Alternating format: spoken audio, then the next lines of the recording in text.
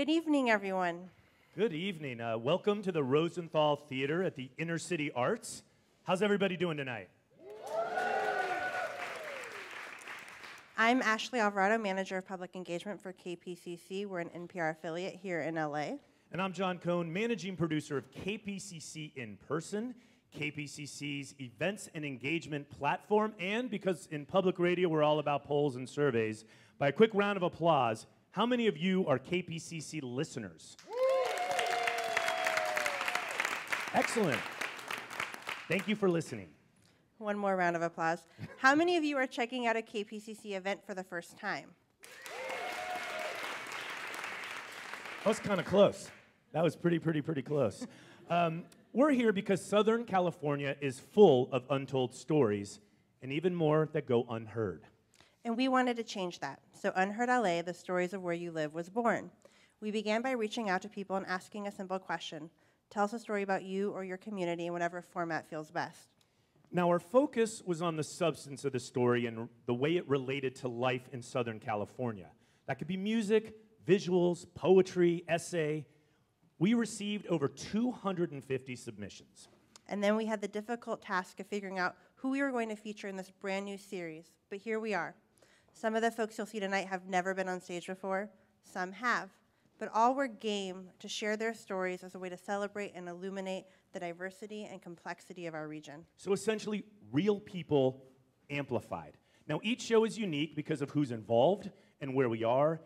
And I would say that tonight has a little bit more of a gritty, artsy flair. And as these experiences are recounted by those that lived them, they inevitably include a range of observations and perspectives. And as a non-advocacy, nonpartisan media organization, just a reminder that what you hear and see today is reflective of our courageous community storytellers and not an endorsement by KPCC. We had to say that. We had to. Thank you to the California Wellness Foundation for supporting this project and making Unheard LA possible. KPCC is on air, online, and in person. So for today's show, we are live video streaming, Facebook living, and audio recording for broadcast, which means you're welcome to use your devices. We just ask that you silence them, maybe lower your screen brightness. Photos are okay, but please no flash, no audio or video recording. We got that covered. We encourage you to engage with us on social media. We're at KPCC In Person, and tonight we're using the hashtag UnheardLA. I think that's all the housekeeping, right? Perfect. So no show would be complete without a host. So please join me in welcoming actor, writer, Watts Village Theater Company Artistic Director, Nate Evangelino, and your host of Unheard LA, Bruce Lemon.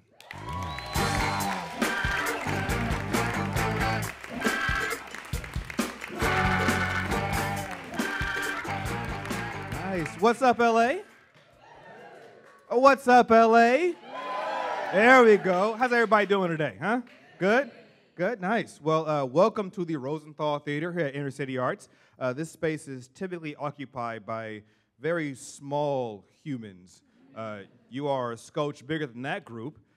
They bust young Angelinos in here by the busloads to learn performance art and media arts and visual arts, and I sincerely hope you're just as curious and willing to explore. Maybe think of yourself as really large children today. My name is Bruce Lemon. I will be your host and tour guide for the evening. I'm a son of Watts. I'm a storyteller. I represent the East Side, South Central in the house. And here, where we're standing right now, thank you, where we're standing right now, I am a 13-year-old kid. Don't let the peach fuzz fool you. This is where I play, all right? Welcome to our second Unheard LA. Just to get a feel for who's in the room, where are you from? Originally? New York. New York, nice, nice. Who else? Who else we got here? I'm gonna stay in my light and reach to you. Where are you from? Oh, Seattle. Seattle, nice. Okay, well, let's see what else we got. On the count of three, I need everybody to shout out where you're from, and that could be where you live, where you were born, what you do, whatever it really means to you, okay? Ready? 1, 2, 3, go. Venezuela. I heard Venezuela. Nice. All right. Nice. Nice. All right, now this is one of the most diverse places in the world. You can see it in the streets, you can see it at work, you can see it at school. Unfortunately, though, you don't see an accurate reflection on TV and film. This past February, the Ralph J. Bunche Center for African American Studies at UCLA released the 2017 Hollywood Diversity Report, setting the record straight. Now, according to this report, diverse casting in television and film leads to higher ratings and increased ticket sales, but women and minorities are still underrepresented. Most of you probably didn't need a study to tell you that. The evidence is in the shows you watch and the films you don't. So please join me to the stage. Please join me and welcome me to the stage. It's live. Will Choi.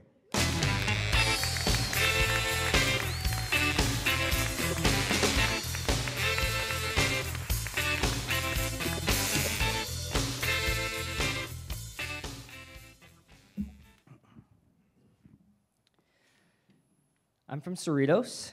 It's a wonderful place that's really diverse, like super diverse. Like my high school was 90% Asian diverse. I made up that statistic, but it's pretty close. I grew up around a lot of different races, and even within Asian Americans, it was really diverse. I was surrounded by Filipinos, Chinese, Indian, Korean, Japanese people. So my upbringing was pretty different than what I saw in TV and in movies. I didn't see that many Asian Americans on screen or in media growing up, and whenever I did see one, they weren't Asian. What do I mean by that? For example, I used to think Robin from Batman and Robin was Asian. He had black hair. Or Jughead from Archie Comics was Asian, once again, black hair. And Bobby from Bobby's World was Asian. You guessed it, black hair. They basically looked Asian, and I knew that they weren't actually, but I had to use my imagination to feel that I could be included in those worlds. Which, okay, you know who can definitely be Asian? Peter Parker or Spider-Man. Guys, hear me out. Hollywood is always rebooting movies, but don't the reboots always kind of seem like the same thing over and over again? I think if they rebooted Spider-Man with an Asian Peter Parker, it would totally make sense. He's basically a white Asian guy. He's from New York, which has a huge Asian population. He likes science, math, and photography. I mean, come on. And just call him Peter Park, and there you have it. Imagination, you guys. So growing up with so much diversity around me, especially in high school, I saw in person that Asian Americans can really be anything. They were the artists, the prom kings and queens, the smart kids, the drama kids, the jocks, the goths, the class presidents. I was one. And yet, they were all so much beyond those tropes. And I saw everyone around me being multifaceted, three-dimensional human beings. They were the kids who had found the loves of their lives, who had lost parents, who had big dreams of saving the earth, who struggled with finding their identities, things that make us ultimately human. But when I got older and watched Asians portrayed on TV and film, that wasn't the case.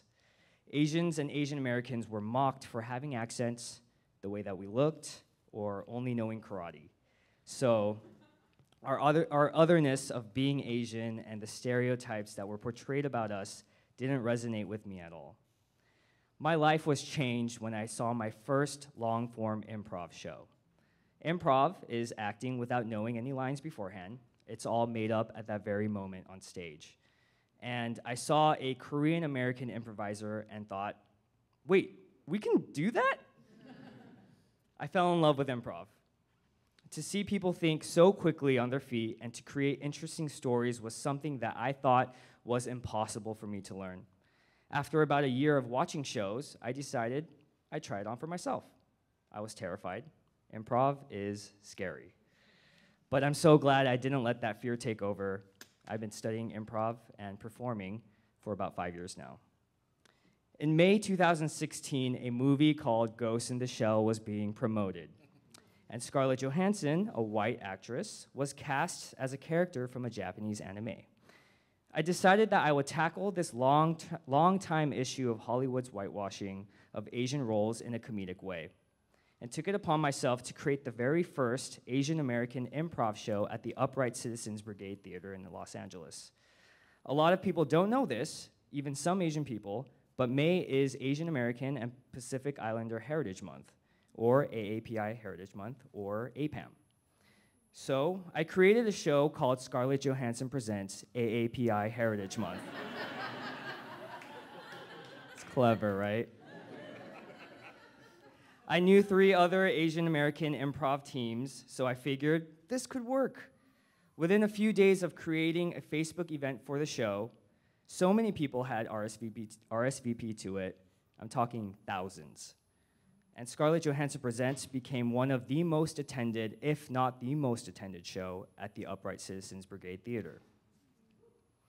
I thought to myself, how could a little comedy show featuring Asian Americans reach that level? And somehow people were really into it. The subsequent Scarlett Johansson Presents shows, which coincide with all the opening nights of similarly controversial movies like Doctor Strange, The Great Wall, Ghost in the Shell, have continued to be incredibly successful, which also led to another show on the UCB Sunset main stage called Asian AF, which I also produce. The very first Asian American variety show at the UCB Theater. We continue to sell out shows in a matter of days and have even been featured on KPCC before. This conversation about representation is very important for a lot of people. And how do I know this? A recent t-shirt that I put out to help raise money for Asian AF went viral on the internet a few weeks ago. An actress named Michelle Celine Ng from the Netflix show 13 Reasons Why wore the shirt, and it's seemingly exploded on the internet. It has 4 names on it: Scarlett, Emma, Tilda, Matt. And if you get it, you get it. To call out famous examples of whitewashing and the white savior complex that we as Asian Americans are so used to hearing about. Stories about Asian culture are used as set pieces. Asian characters are erased, and we as Asian Americans are not included in a lot of these stories. It's frustrating, yes, and the topic is one that can go on for hours, but at Scarlett Johansson Presents and Asian AF, we're trying to show that Asian American actors are here, and we're killing it in the LA comedy scene, and we're just waiting for Hollywood to catch up to us. Thank you.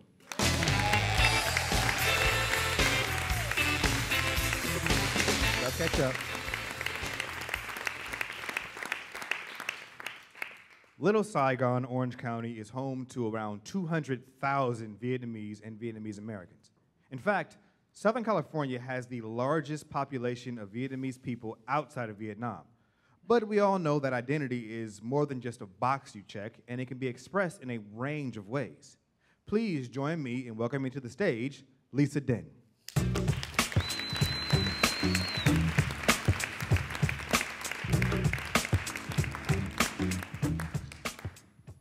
I am a transplant from east to west, from Georgia to California, from Atlanta to Westminster. I am also a refugee who came with the 3rd wave of Vietnamese immigrants escaping political persecution in the 90s. I wrote the poem you're about to hear at a time when I found myself lost in my identity, when I felt confined by my race after the election, coming home to see my elderly parents sob with fears and feelings of defenselessness. A response to a government that seemed to only want to ostracize them in a world where there was already a clear racial hierarchy, while my youthful white friends marched for something they couldn't fully explain. It was a time of simultaneously feeling misunderstood while not understanding my own identity in the United States as a Vietnamese American. So this poem is about reconciling the East and the West, Westminster and the Vietnamese community, the restraints race may have on identity. And if I'm being honest, a lot of it is about me. But maybe, and I hope this is true, a little bit is about you too. Not. You are not. Communist history, capitalism, bought. Written in textbooks, the war in, not on, Vietnam. Strings, vibrating things, Potential life stories, lived, lost, forgot. Ties, East meets West. American, Asian, colonialism, wars, strapped to my chest. Victoria's Secret bombshell, I'm doing my best. Media makes you want to be seen. Asian import models looking like preteens. Gong I cry, unsure of my past. Why is it only feelings of knots that last? Why do we go on racing past our past? Westminster still holds on to their past. Quick schemes and politics not meant to last. Population 30,000 with no representation to cast. Vietnam in Technicolor there, you say, go home, and I say, where? Les Miserables didn't include Indochine, and I feel like a machine, tempered by boxes. Are you yellow or seen? Knots of all colors shading my dreams, choking on knots, systemic or not. It's all that we've got. Between two worlds, I'm tied like a knot. I am and I'm not. But don't feel so bad. It's not quite that bad. Racism over radicalism, I'm actually glad. Don't be confused, our bodies are only bruised, mind bemused. All the battles we fought, constant tangles and thought, who am I? Who are we? Two worlds, one convoluted body, caught.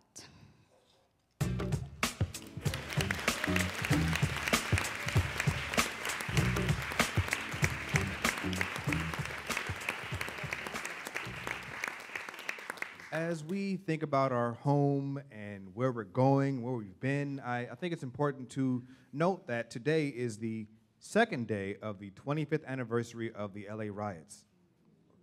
Was anybody out here around during the civil unrest? Yeah? Do you remember it? I do. I was 7 years old. A kid just like the ones that come in here daily. I just wanted to go outside and play, but we were reminded of the deadly consequences of being caught outside after the 7 p.m. curfew. And I remember sitting on the floor because, we had to stay low in case of gunfire, and we're watching the news, and there's a Church's Chicken restaurant burning on the news. So I got up, and I walked to the window and pulled the curtain back, and I watched that same Church's Chicken burning on the corner. These images are ingrained in my brain, etched in my mind. An enduring reminder of where I'm from, and they follow me wherever I'm going. Here to share a bit of what she's carried, please welcome to the stage, Rachel Sumac.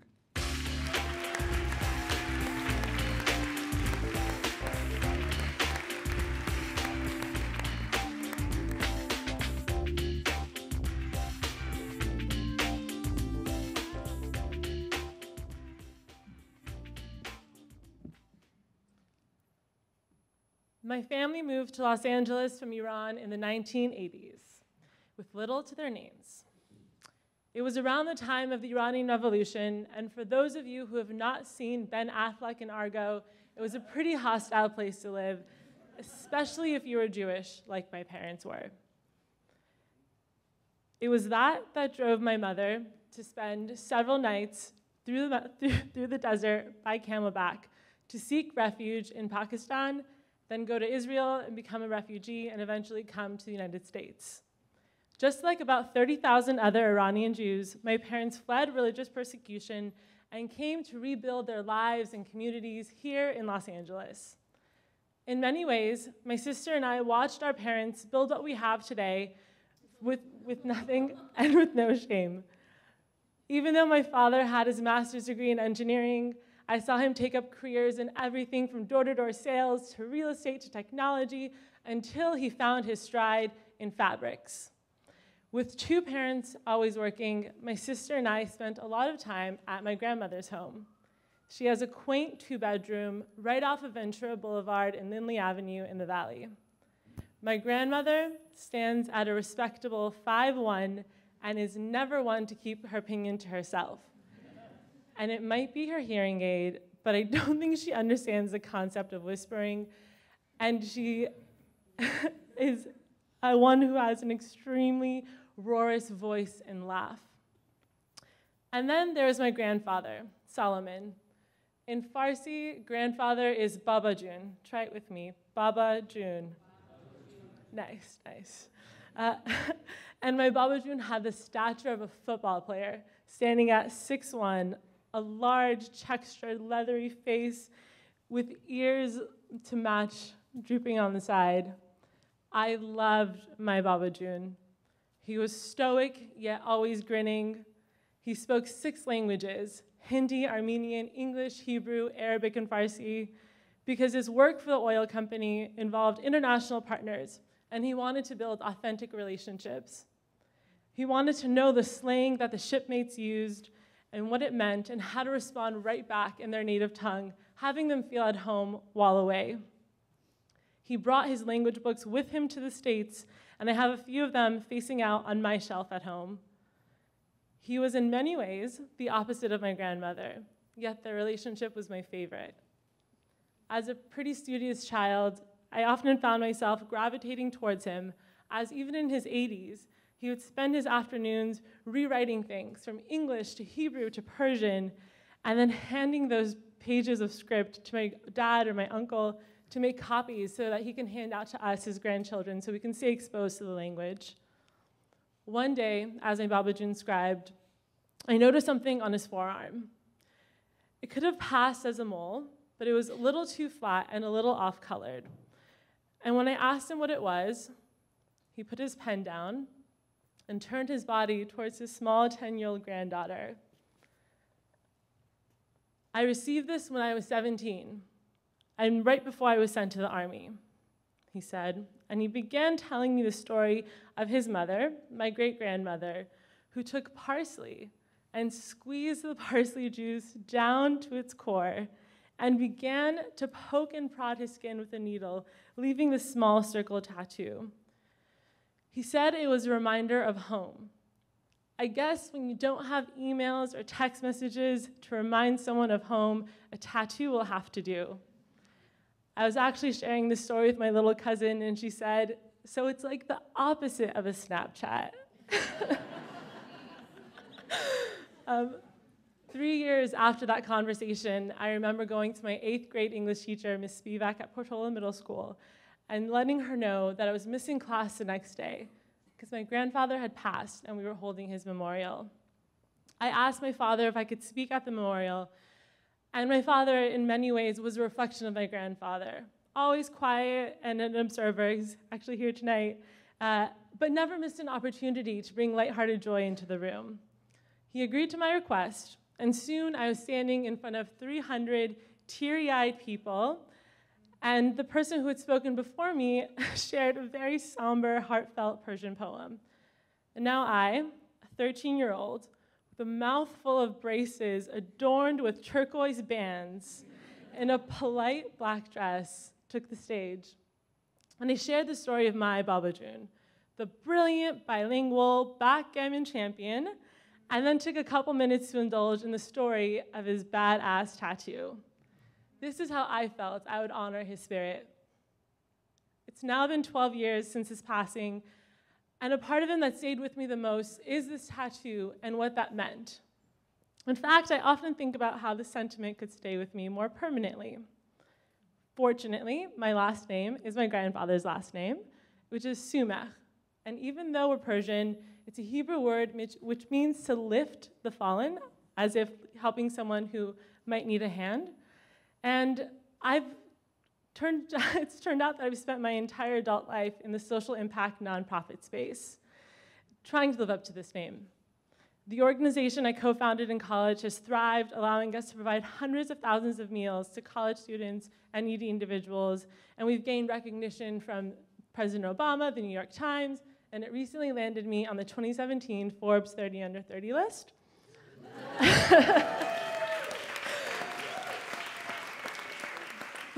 But as I share about the life of my Baba Jun, I can't help but think that what would really make him proud would be my own version of that reminder tattoo.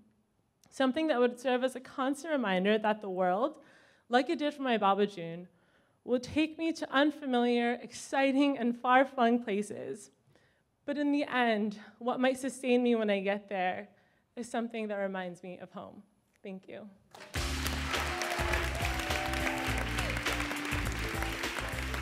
Nice. Nobody saw that. The first time I sat down with Dolores Chavez, the director of the theater you're sitting in right now, she signed up my company, Watts Village, to perform in their 25th anniversary celebration. They invited 25 artists to react to 25 pieces of art created by the many students who call Inner City Arts their artistic home. She gave me these clay figures, and they were sitting in chairs. The kids made them. They looked like they were passing down information and knowledge from one generation to the next, and I instantly felt that spark of creativity. Since then, I've had the pleasure of working with and performing for hundreds of those students, talented young people who have no doubt taught me far more than I could ever teach them. The Rosenthal Theater bills itself as a creative home for innovative and diverse performance. This place is here to illuminate the creative spirit of young people and adults like you and I by enabling us to create, present, and experience new work. I can attest to the truth of that claim because I've experienced it firsthand. Founded by an artist and inventor, Bob Bates, possibly the coolest person you'll ever meet in a bubble vest, he was told in a vision to get an art space for kids. Then he set out with businessman and entrepreneur Irv Yeager to realize his vision. They opened Inner City Arts in 1989 to 60 at-risk youth here in Skid Row, giving them a place to creatively explore, learn, and grow. Well, today, no longer a small studio space on Olympic Boulevard, Inner City Arts is a fortress of artistic wanderlust, having served over 200,000 students and 10,000 teachers in the Los Angeles area. Thank you, Dolores, and the folks at Inner City Arts for your commitment to Los Angeles and for hosting us here today.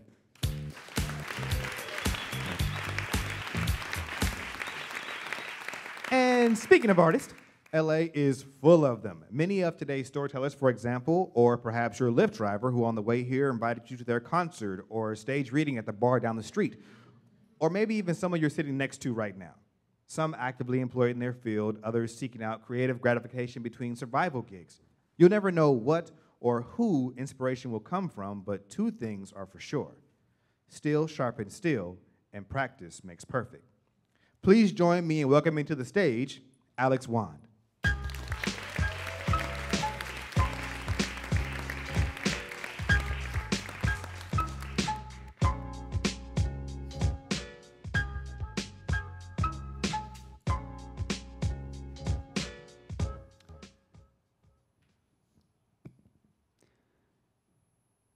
Song a Day is a music community that my brother and I started 3 years ago.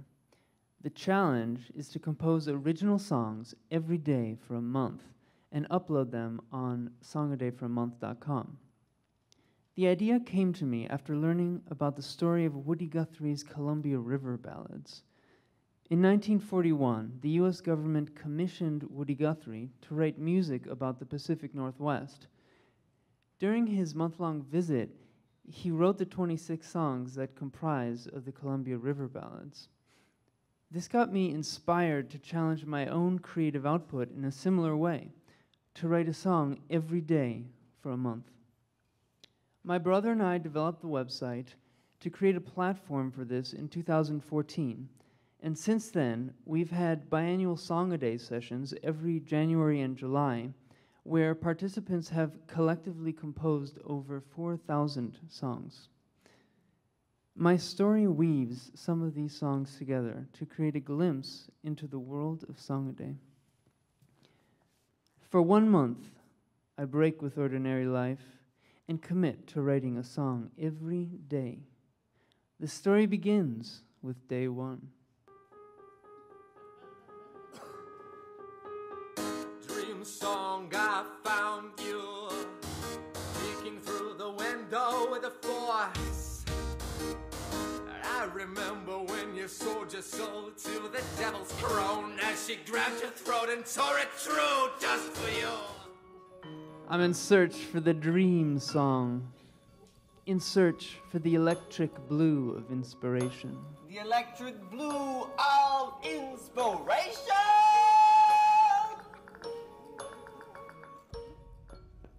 So I give it a shot. I wake up, it's early morning, pick up the guitar, start playing a melody.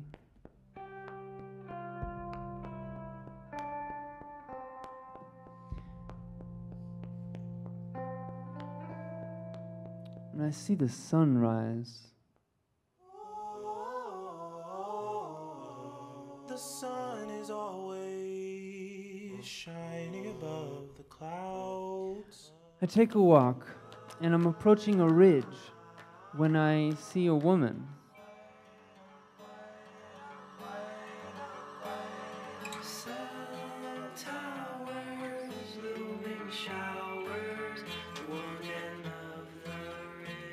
I strike up a conversation with this woman. I tell her about the project, and she asks me, how do you do it? I mean, how do you write a song every day?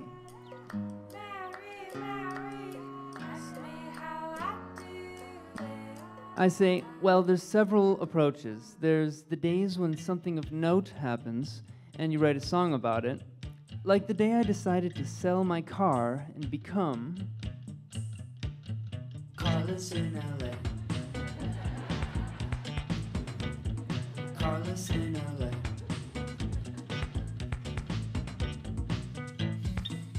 Or like the time I went to see Star Wars with my sister. Everybody close the car doors.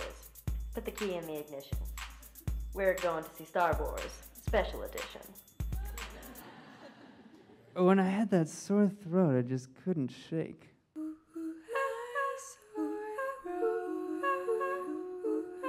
Sometimes the songs will be purely musical experiments, like when I asked, what does 4 guitars playing in different tempos sound like?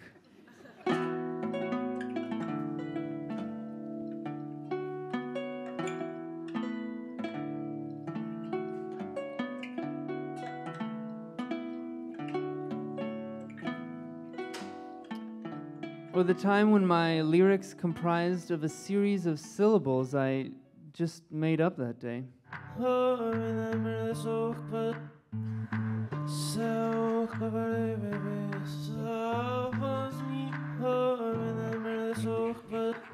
And there are days when there are these unexpected moments of inspiration where you break into song during a traffic jam, for example.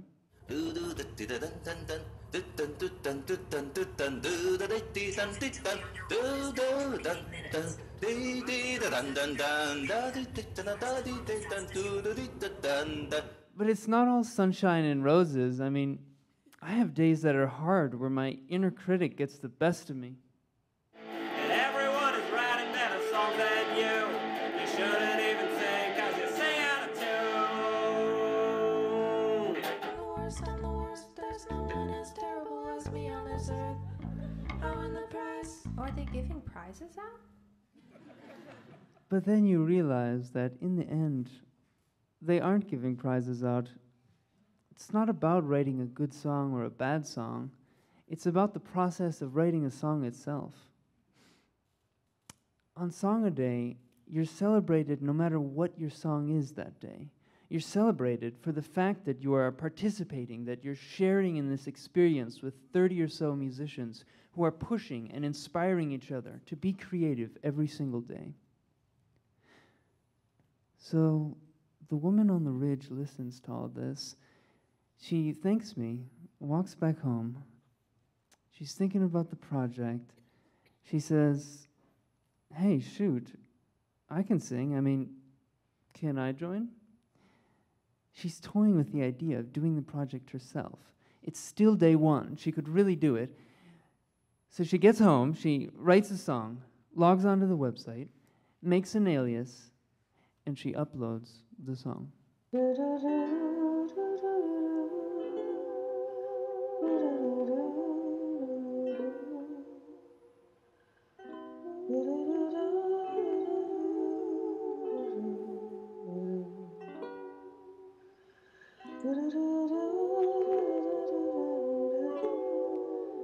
And the comments stream in. Quote, beautiful reverie, welcome to Song a Day. Another one says, lovely harmonies and recording. The woman on the ridge makes her Song a Day debut, the beginning of a journey that has led her to compose a prolific 93 songs since, and hopefully many more to come.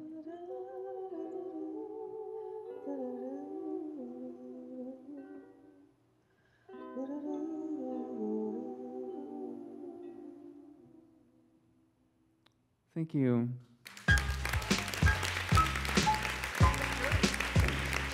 Demo.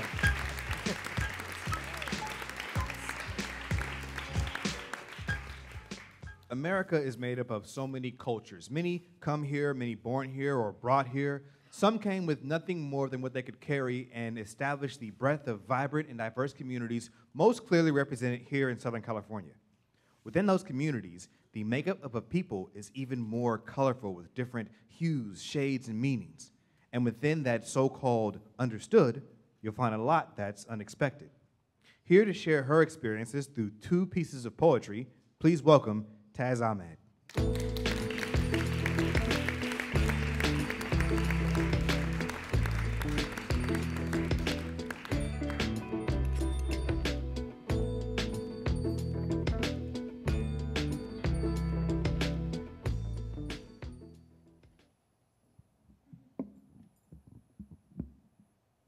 Belongings. Partition was my grandfather's Muslim ban. In 1948, my 21-year-old Nana escaped Kolkata, a Bengali Muslim on the flee, a student under dormitory arrest pretending to celebrate under the rainbow cover of Holi. He left with all he could fit inconspicuously into his knapsack. He disappeared across the Ganges. He reappeared days later on a plane landing in Dhaka with nothing but all he could carry. During Bangladesh's independence, my mother was a Bengal third world refugee. At 16 years old, in Lahore, she left behind all of her things: her clothes, her books, her home, her friends, her community. All she could take was all she could carry in her one suitcase back east. They fled in 1972 after my Nana was released from the concentration camps. The family caught the first flight back out to Dhaka. As a child, I had wondered why she couldn't just go back and retrieve her things. They were hers after all. When she died, we found her stamp collection from when she was a kid. She had kept them with her throughout her life, a collection that had gone around the world. She had always wanted to travel. My 20-year-old father immigrated to the United States, an economic migrant on an engineering visa. He was in the first wave of Bengali students after 1965's Immigration Act. On the around-the-world flight, he came with 2 suitcases filled with the necessities for starting over. Probably with some spicy masala, probably with some sweet gur. When he landed in Los Angeles, he shared a place with 8 other men, staying on Western and 3rd in what is now known as Little Bangladesh. He sold his first house for $25,000 to pay for the wedding where he was arranged to marry my mother. He brought her over from Bangladesh to LA in 1979, and in her belly, I was the 4-month-old fetus she carried. In 2017, I know better than to attach meanings to objects and things. I know better than to think capitalism holds my people secure. And I wonder just how many bags I'll be allowed, and just how much I'll be able to carry. And if all I can carry are these memories, where does this legacy lead me? Where does it leave me? What year will it be? Thank you. This one's called Brown. What color is my skin? It is brown, Coffee, almond, chocolate, dirt, earth, ground. It is the color of melanin, the color of muddy monsoon puddles and centuries of rice paddy fields. It is the color of decades of migration and of, I like the color of your tan. When my Teamster working mother would come home from a long day of work in the Los Angeles summer sun, she'd extend her forearms to me and say, "Look at how dark I got. Look at how brown I got." I'd look, her chubby fingers calloused, her arms worked and tired, and her brown skin was lived and beautiful. She survived till she couldn't. She gave me this brown skin.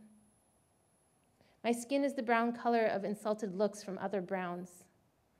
For when I say, "Sorry, I don't speak your language," because this is the kind of brown that makes everyone think I should speak their own brown mother tongue.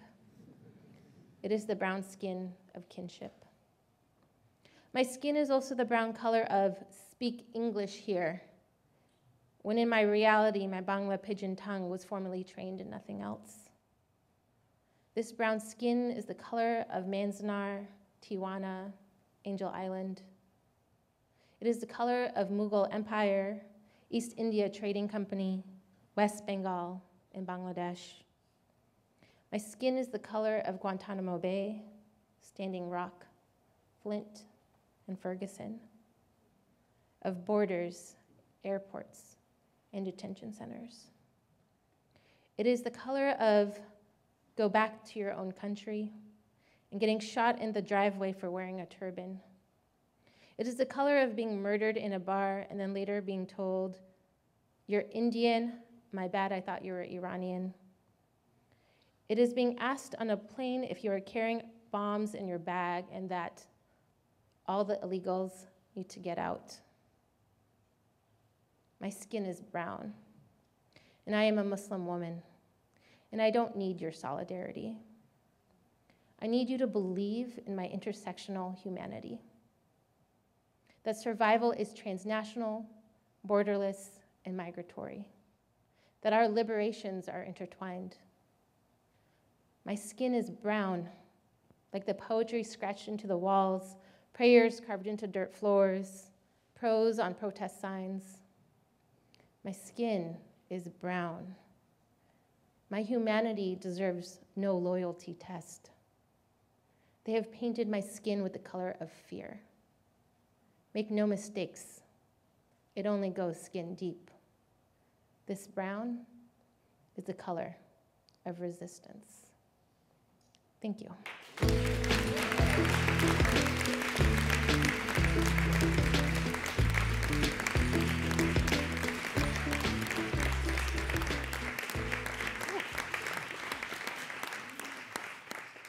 I hate to choose. Or more specifically, I hate to choose between two things I love. So if I don't have to, I won't. I mean, I'll pay to get 2 meats on my burrito. I will. I'll wear my watch and my Fitbit at the same time. I know, gross, right? My favorite pair of pants are sweats and khakis at the same time. Look at these things. Our next storyteller can relate. Please welcome to the stage, Glenn Fernandez.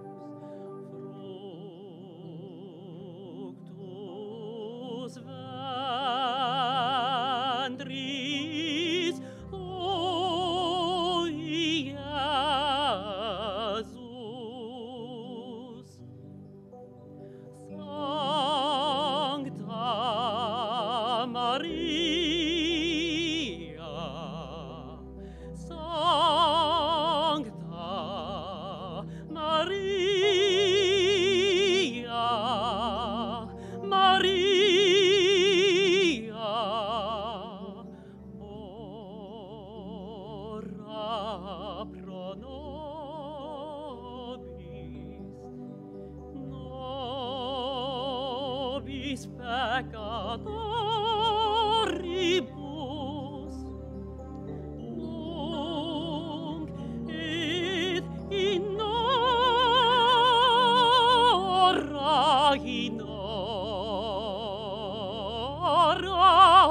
mortis nostre.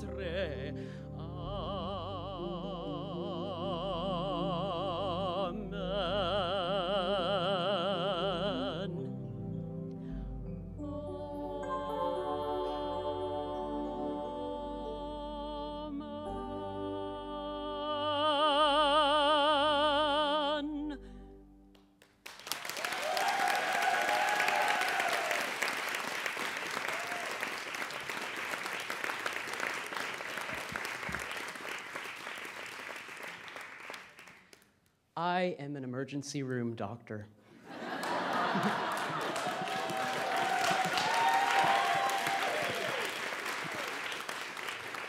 Also, I'm an opera singer. I've been asked many questions about the duality of this kind of lifestyle. Are you a singing surgeon? Do you sing to your patients? How has being a musician helped your doctoring skills? And I absolutely hated it when my professors in med school would use the phrase, the art of medicine. Trust me, if I ever have to put a tube in your chest to fix a collapsed lung, you do not want me to get artsy with it. So why do these questions annoy me? Because as both a physician and a professional artist, I can tell you that these two fields have almost nothing in common. It's a nice poetic idea that these two very opposing worlds can somehow thrive when pushed together. But I've spent many years attempting to create an amalgamation for art and medicine. I found that it doesn't work for me. And I've tried in the past. Tulane School of Medicine actively seeks students that have an artistic side. I did the usual things one would expect to prepare for their med school interview, but I also did a little extra. I prepared a song to perform, I Have Dreamed, from The King and I. I nailed the audition and was accepted into med school. Throughout med school, I thought I would be able to discover some secret alchemical formula for combining the two worlds of music and medicine that would lead to some kind of revelation for humanity. But that never happened. I finally realized during my ER residency in Shreveport, Louisiana, that music and medicine, for me, were meant to be two separate realms.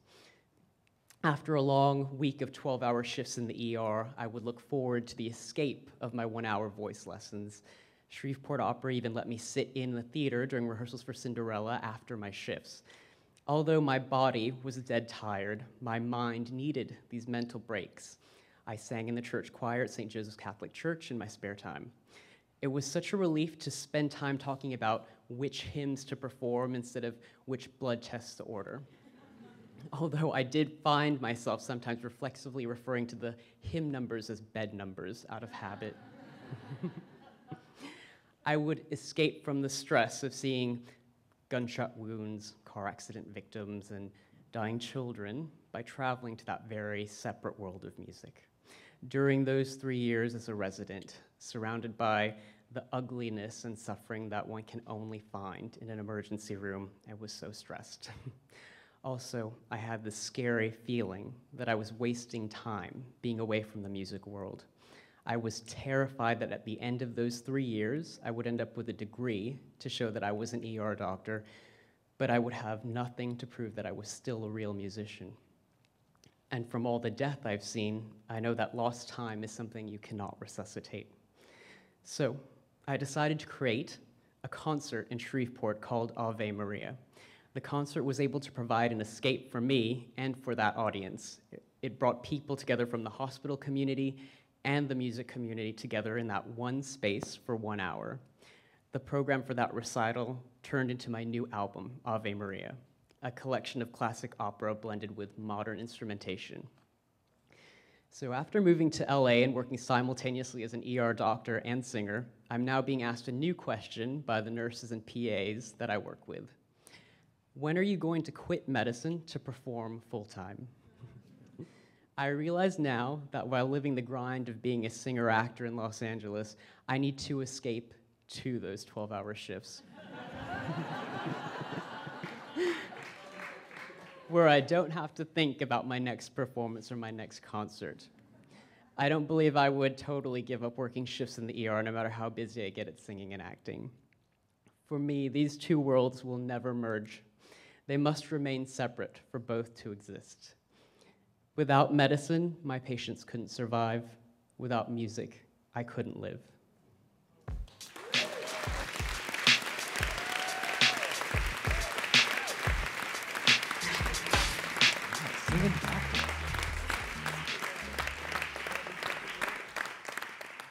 Charles Bukowski was one of the most original voices of 20th century American literature. An outsider on the periphery of both society and the literary establishment, he said, "The place to find the center is at the edge."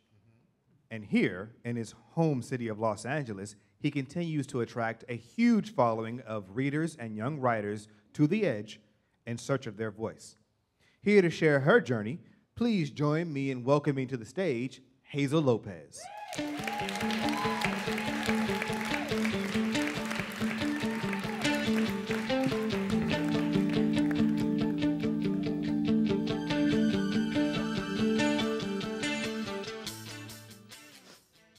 There's a bluebird in my heart, and it wants to get out, but I'm too tough for him. I say, stay in there.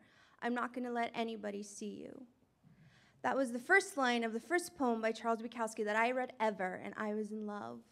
A few years ago, a good friend of mine decided to introduce me to the literature of Charles Bukowski. In her mind, she thought, well, he's an LA native, a drunken writer, and a dirty old man, and clearly that's your type, so here you go. And she gifted me a book. And she was right. And over the next few months, I devoured his novels and poetry books until it wasn't enough. I was obsessed. I wanted to know more. I wanted to know more about Charles Bukowski, not who he was as a writer, but more so as a person.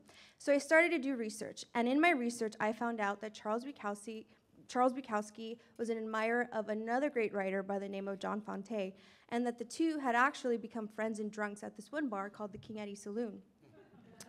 So I came up with this brilliant idea. I decided that I was going to go to this bar, I was going to become regular and a drunk there, and then I was going to somehow absorb all this inspiration, and then I was going to make something with it. One night, I walked into the bar just randomly, like on a Tuesday, and for the next year and a half, I never left. It was at this bar where I met Bob. Bob was a 76-year-old regular who had been drinking at this bar for like the last 30 years. He always sat in the same bar stool in the same corner of the bar. On the first night that I walked in, he looked me over and he asked, "Excuse me, miss, do you know where you are? Do you know that this is Skid Row and it's a dangerous place for a woman like you?" To which I said, okay, well, first of all, I work at a nonprofit in Skid Row, so I'm not afraid. And secondly, have you heard of Charles Bukowski? So I proceeded to recite the Bluebird poem word for word, and at the end of it, Bob, who was completely unimpressed, motioned me to come sit next to him. So I did, and then he started to tell me stories. He told me stories about the war and how he was stationed in Vietnam for a time. He told me that he had actually been a bar owner himself, but that he had learned that there's a fine line between being a drunk and an alcoholic. A drunk functions, he said. An alcoholic, not so much. And it was because of that life lesson that he ended up losing his bar and his home and eventually found his way down to Skid Row. As time went on, the stories that he shared with me became more intimate. He told me stories about the 4 women he had fallen in love with over the course of his life, how he still thought of them, how he should have married the second one, but that commitment frightened him, which is why he never had any kids and never got married. Bob also told me stories about LA's past. He talked to me about the Brown Derby and the Ambassador Hotel where Kennedy was shot. He told me how MacArthur Park was supposed to be LA's version of New York's Grand Central Park and how it was for a time, and how we had the red car and how the red car was supposed to be LA's version of the trolleys in San Francisco. He said that if I looked hard enough, I could still see the grooves in the cement where the tracks used to be down Main Street and Broadway. After a year of stories and drinking besides Bob 3 nights a week, I felt like I had come to learn and love LA through all the places that didn't exist anymore, an intimate history of a changing city. And then we found out that the bar had been sold to new management and it was going to close by the end of the year for renovation. So for weeks leading up to the closure, I would show up to the bar, I would get really drunk, more than usual, and then I would go into these rants about how gentrification was ruining all the things that I loved and how it wasn't fair. And every time I would do this, Bob would calmly reassure me as if he'd seen this all before. He'd say, you know, back in the day, downtown was the place where it was all happening and where everyone wanted to be. And over the last few decades, it's decayed. But you'll see, he said, you'll see this place decay in your lifetime because it did once and it will again. History, Bob said, moves on the tracks of one giant loop. On closing night at the King Eddie Saloon, all the regulars were there. When last call came at 2 a.m., the bartenders who were drunk themselves decided to instate a new rule. The rule was the bar was going to stay open until the last drop of alcohol was consumed or until the last patron left. Once you walked out the front doors, that's it, you were out. You couldn't come back in. So naturally, we all kept drinking.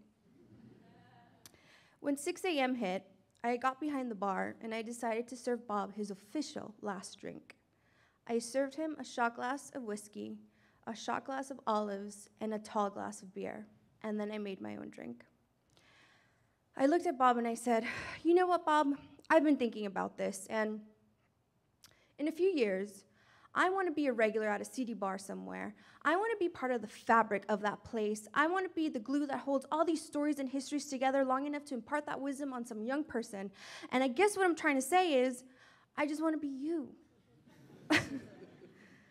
Bob looked at me like I was crazy. No, he said. The day that I sat down on this bar stool and started telling stories was the day that I stopped living my life. And that is not for you. You need to go. And you need to go and jump planes and travel. You need to kiss many boys. You need to allow yourself the opportunity to be silly and fall in and out of love over and over and over again. You need to do things just because you can. You don't need reasons for why you do things. And more importantly, don't wait. The biggest mistake you can make is thinking you have the time. So don't wait and just go. I didn't know what to say or how to even react to that.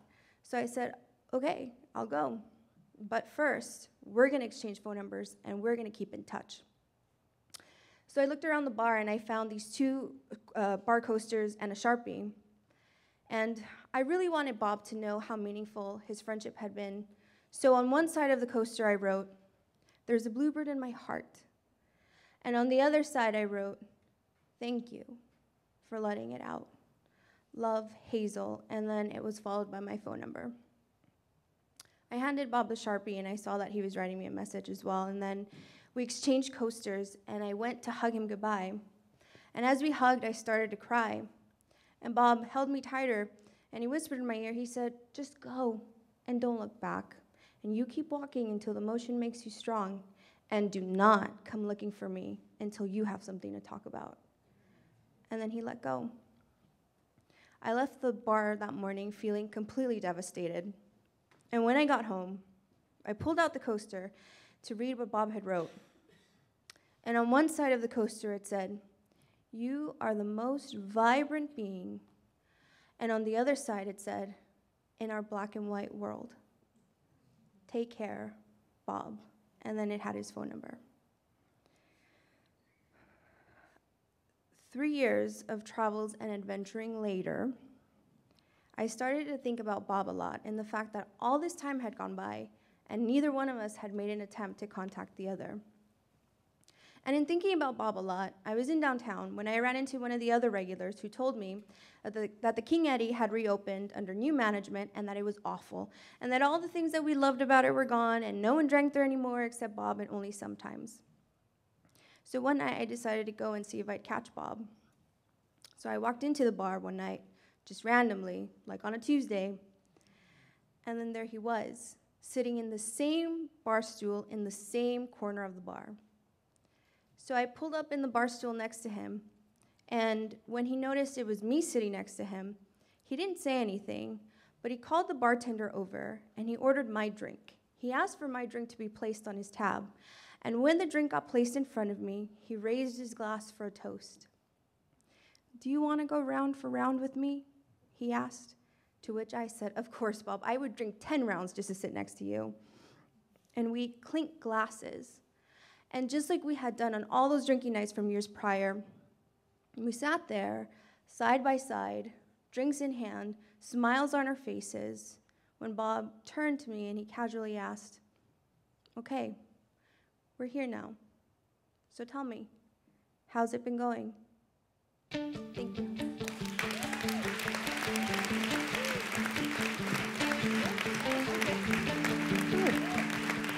Thank you.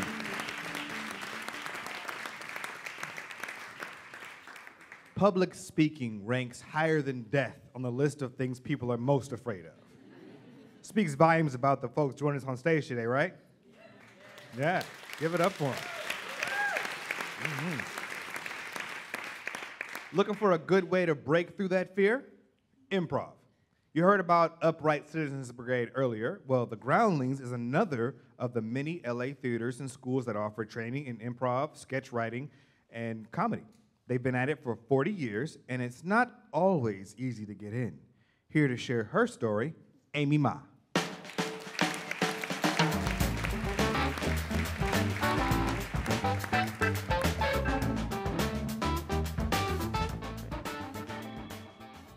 One day, I received a misleading marketing email from the Groundlings. The subject line said, "Classes for everyone," and it advertised an 8-week writing intensive called Writing Chops. Great, I'll brush up on comedy writing and go to the same school that produced Pee Wee Herman, my childhood hero. I clicked into the site, ready to enroll, but something's wrong. I've logged in, and there are enroll buttons next to all the basic courses, but not Writing Chops. That's weird. Then I see this. You must pass basic improv and/or audition to enroll. No, I don't want to start at the bottom of another school. I've done improv elsewhere, and I don't have the time to audition. Even if I could audition, it says a resume headshot is required. Headshots for a writing class? Come on. If I can't take Writing Chops, what else is there? I don't know what's happening to me, but I'm enraged and angrily clicking into basic courses with no prereqs. Basic improv, improv for teens, improv for... Wait a sec. The URL for this class's checkout page ends in 3 numbers. I click enroll for a different class, and it takes me to a new checkout page. Same thing. The URL ends in 3 unique numbers, and the rest of it is all the same. That's it. 3 magic numbers are what's needed to access Writing Chops. Those are the keys to the castle. I click back into basic improv and note the number in the URL address bar, 356. I proceed to change the numbers incrementally, 357, enter, 358, enter, and so on, until I get into a steady rhythm of unlocking these not-so-hidden URLs that lead me to a motherlode of basic courses. I hit a dead end when I get 505 error, page not found, but no worries. I click enroll for a different class, start at a new number, and this time go in reverse, in the other numeric direction, changing numbers one at a time. 30 minutes go by, and I'm thinking, any day now, it's gonna happen. I'm so close. I see improv for preteens, heck no. Then 619.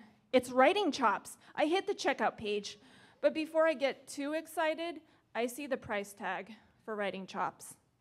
I consider checking off the employee checkbox rather than student so I can take the class for free. But that would be a dead giveaway and perhaps wrong, so I mark student instead and pay the $400. Yes, I hacked my way in to pay them a lot of money, but I am in. I unwittingly discovered that hacking, much like improv, is something anyone can do. And if my prior improv training taught me that no preparation was needed at all, then I was definitely not prepared for the first day of Writing Chops. The first day is the worst because I rush in 1 hour late, interrupting someone's monologue. Everyone gives me the side eye, and the teacher's grilling me. Who are you? Why are you late? To make things worse, there are 2 girls in the corner yakking about me. She's late. Who does that? I'm horrified. The teacher scans for my name on the registration list and says, "You're not on this list." I have the receipt somewhere. I don't need to see it. Just sign in. Darn it, I've made a horrible impression on everyone, and I'm already thinking, can I take 7 more weeks of this? I cannot wait for this to be over. By the second class, I come to realize that nearly everybody is an actor or has some type of professional stage film experience. They all have a serious actor's resume. I have a serious case of imposter syndrome. What am I doing here? Everybody seems so eager to read and perform their work in class, but me, I'm the only person asking the teacher, is it okay if someone else reads my monologue or my sketch every single week? There's no way I can do what they do. My fear is in overdrive because I believe the boogeyman on the groundlings payroll will pop in and drag me out saying, "Get out, you don't belong here." While my internal negative monologue plays on, I also have haters to deal with. One day, I asked Bob to read a part in my sketch. 5 minutes later, he throws it back in my lap and says, "I think I'll pass." Ouch. I have to constantly remind myself to keep going and not to quit. Finally, it's the last day. I've decided to do what I'm scared of most, which is get up in front of the room and read my own writing. This is my last chance to prove to everyone, especially myself, that I can do it.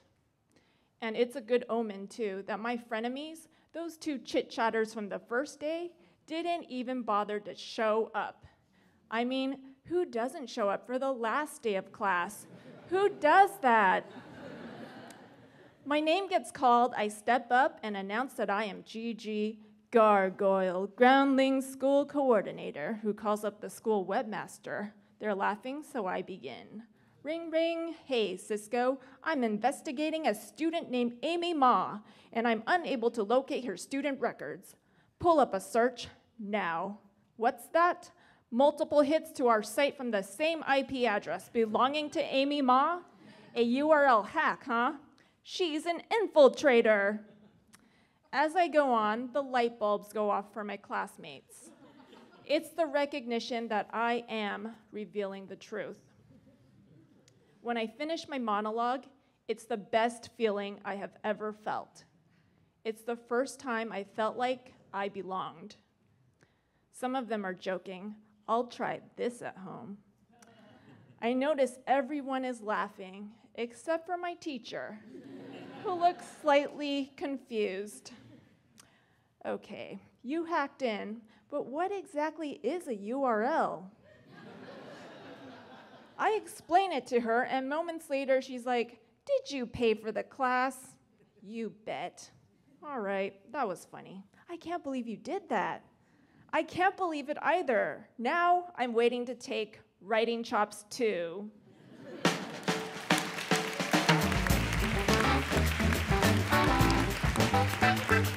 Thank you.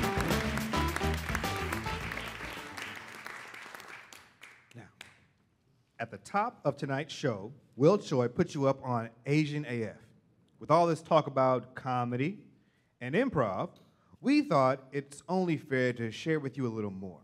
So please join me in welcoming to the stage, and I need you to get real loud for this group, Kim Cooper, Kathy Yamamoto, Dhruv Uday Singh, Leland Bowden, and Zach Oyama from Asian AF's improv team, Voltron.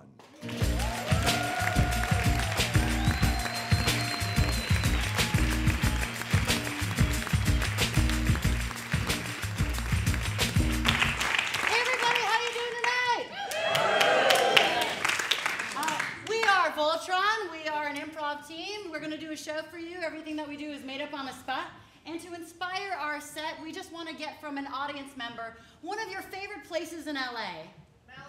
Malibu. And whoever said Malibu, what do you like about Malibu? Immediately took back that answer. I get Grand Central Market instead. Something you like about Malibu. Anything? The beach, good. Is there a person that you go to Malibu with, or a group of people? Mo Geller. A first and last name. Is Mo a guy, a girl, a friend, a relative? Mo is a triathlon club leader. Triathlon. Shows how little all of us do sports. And what's one adjective you'd use to describe your friend? They're listening right now, so make it cool. So awesome. Is that enough? Yeah. All right, cool. Thank you so much.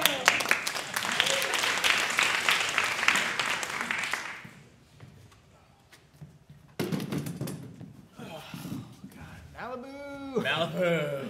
We'll be there in 35 minutes. I can't wait to relax with, like a 15-mile run. Yeah. That's what getting out of the cities. You know what's weird, though? Yeah. We live almost exactly 15 miles inland from Malibu. Yeah, that's why I invited you. I was going to run back and see if you could get my car back. Oh, I got you. Yeah.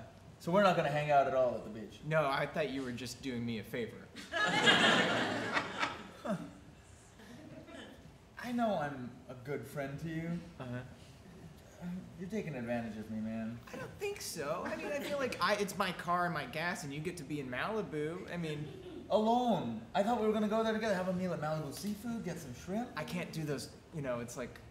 If I eat a bunch of shrimp before a long run, recipe for a disaster, Look, you scratch my back, I scratch yours. Okay, you'll do me a favor, sir? Yeah, whenever. Okay, great. Well, tomorrow I actually need someone to babysit. I got it. Hey, Luke, I like you, and I really think this relationship is going well, but I gotta know, because you're a triathlon club leader, are you using me for my car? You scratch my back, I scratch yours. Luke, that's not what a relationship is. I'm your girlfriend. It's not about scratching backs unless we like to scratch each other's backs, which I do. Yeah? Literally, not to drive you to Malibu. I would love to scratch your back, right? If you like that, but I do have to get going on sort of a swimming section of my training. Look, I don't want to get out there and get embarrassed. Look, my last boyfriend was a rugby player, and I am not washing his uniform again. I'm looking for a guy who's here with me, not someone who looks at me like a human transport. Okay, fine. I know it was just your example, but I won't scratch your back. You're doing this.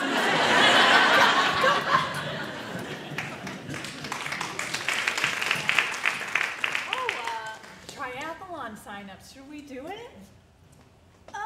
I mean, we've been wanting to try something new. And this is something very new. Yeah, I mean, neither one of us has run in 20 years. Yeah. You know what, though? I set a goal for myself that I was going to get 5,000 steps on my Fitbit every day. And I have been getting that. So push yourself further. Yeah, so push myself further. Why not? We spend so much time at our desks. We should really just get out there. Yeah. Cut to halfway through the triathlon. Oh my God! We made a commitment!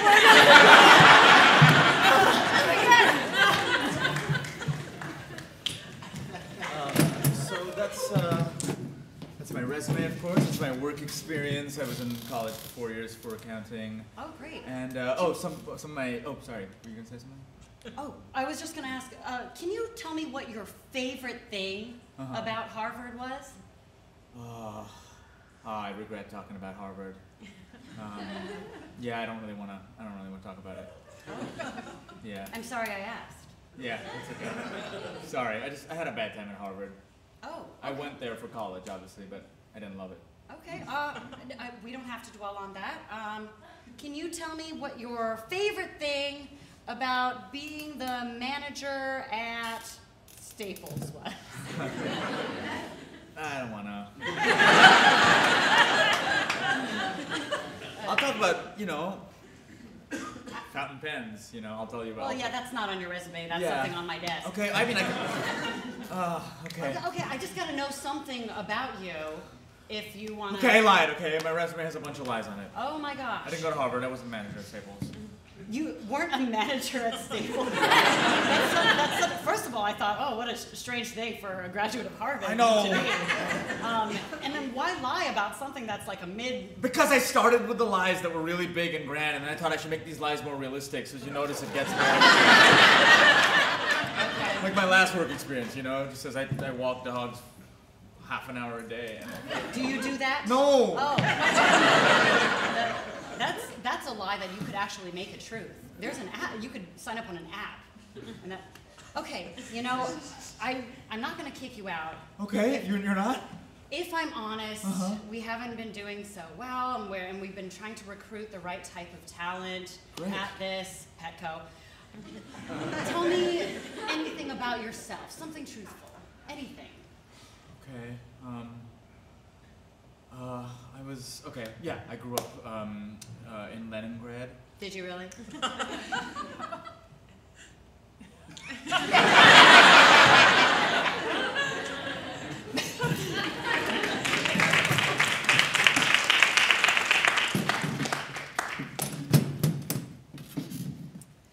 Oh my God, are you so excited for a romantic weekend in Malibu? Can't wait. Needed this. I know. We haven't left the driveway yet. I'm just waiting. Mo is gonna come. Mo's coming. Mo, Oh. we're going to Malibu, so you get in the car. Oh, wait. Was it Mo Kaiser or Mo Miller? Mo Miller. Oh, sorry, not me. Yeah. I always have to go to Malibu with Mo. Yeah. It's just like the thing. Can you just wait for 1 second? Sure, it's just super windy out here.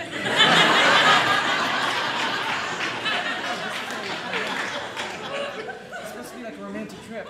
It's not gonna be that if Mo is also. Do we have like another hotel room for him? Oh yeah. Mo has some like. God, he's so cold. Get in the car. Oh, thank you. Sorry, was it still Mo Kaiser? It's Yeah, come on. It's only a two-seater, but you can fit. Okay, I'll go rent. Yeah. Go, please don't. Every time I've gone to Malibu since we were in college, just me and Mo always go together. So really, it just feels really like just not right? If I went to Malibu without you, that would be so crazy. That's nice. Thank you. I appreciate it. Yeah. Yeah. Okay. All right, let's ready, go. baby? Yeah. Good. Okay. Stick my hand out the window. Honey, that's really Mo's window. So. So what is this, an anniversary? Did you say Mo? I'm a Mo. Mo Radford? Oh, no. You heard us driving? Yeah. I mean, you're just halfway down a driveway. No, this Mo. Oh, Mo. Mo. Wait, Mo Miller. Hey, sorry, I'm sorry to come by. I know you guys are the landlords for this whole street. Yeah. I'm from the Housing Commission. It seems like you've exclusively been renting to people with the first name Mo. That's kind of discriminatory. You can't do that. You can't just have. Wait, it's not discriminatory. We have Mo's of all races, all genders, all sexual orientation. Yeah. Also, I'm not having preferential treatment. It's just that I see someone and they've got something I like, What? Sometimes when you meet someone, you just see that they're so awesome, and you have to have them in your life. Right, but it seems like the only people you think are awesome have the first name Mo. Hi, I'm here about the apartment. I have a 12:30 appointment. What? My name's Greg Stevenson.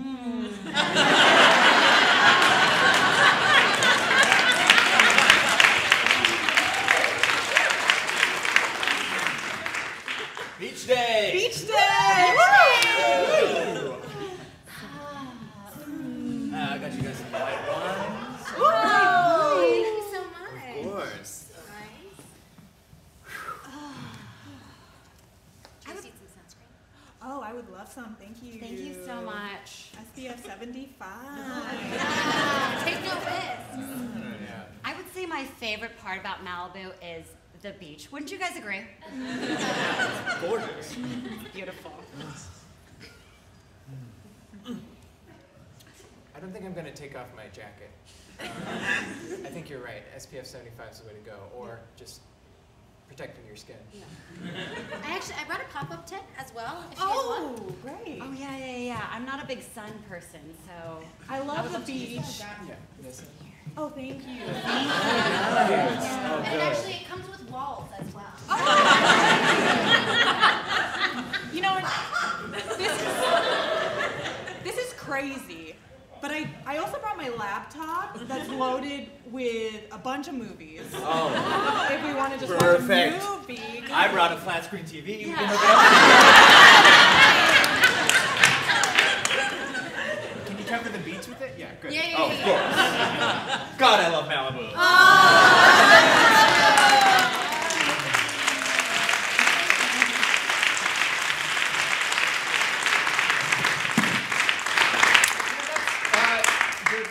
Improv show.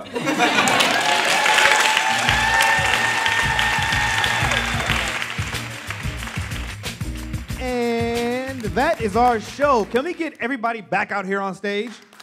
You gotta keep clapping. Keep clapping. Keep it up. Keep clapping. Come on out. Come on out. Everybody. Oh, you can come up a little further. There we go. Nice. Good round of applause. Okay, now, real quick, since this is an experiment, we need y'all to help us out. So if you would, take out your phones, ignore all the texts from your kids that you missed, and we need you to let us know if you'd come to another Unheard LA. So text Unheard LA to 63735 and answer 2 quick questions. And make sure you check the spelling. Don't let autocorrect get the best of you. And if you want to see another Unheard LA show, let us know, all right? And you'll find more information at kpcc.org/unheardla. So thank you, John and Ashley and the entire KPCC In Person team, including photographer Bill Youngblood. Thank you also to Quetzal for use of Unbound from the album The Eternal Get Down. There we go. And thank you to all of our generous storytellers, Asian AF and Voltron, the Rosenthal Theater at Inner City Arts, and the California Wellness Foundation. Most importantly, thank you for coming out. We'll be at the Mixer while I encourage you to meet someone new and tell them where you're from. Don't leave here tonight with your story unheard. Bless you. Good night.